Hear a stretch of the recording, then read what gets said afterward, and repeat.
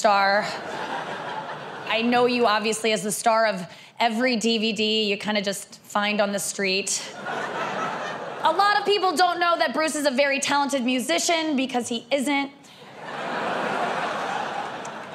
Bruce has also been very active with the Make-A-Wish Foundation, which is where they make sick kids meet you, so dying doesn't seem so terrible. It's amazing to have Kevin Hart and Shaq here. Is this a roast or is this Tyler Perry's Of Mice and Men?